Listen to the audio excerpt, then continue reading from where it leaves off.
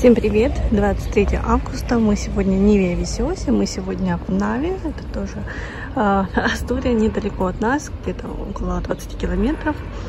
Солнышко пробивается. Так, плюс 21, но на солнышке уже плюс 25. Довольно-таки жарковато с солнышком. Ну и в целом сегодня нам тоже обещают жаркую погоду. Время 9:30. У нас уже довольно-таки темно. Сейчас заход солнца у нас стал в 9:10. То бишь уже 20 минут как солнце у нас спряталось. Сегодня облачно вечером, соответственно, уже немного стало темновато. Плюс 22 на улице, довольно-таки свежо, но при этом не холодно. Сегодня целый день менялась погода туда-сюда. То солнышко, то облака менялось. На солнце было выше 30 градусов, в тени было 25, в тени было прекрасно, на солнышке было жарковато. Или когда пряталось оно за облаками, тоже было хорошо. В общем, такая вот сегодня была погода. Пишите, какая погода у вас. Не забывайте подписываться на канал. И всем пока. Увидимся в следующем видео. Пока-пока.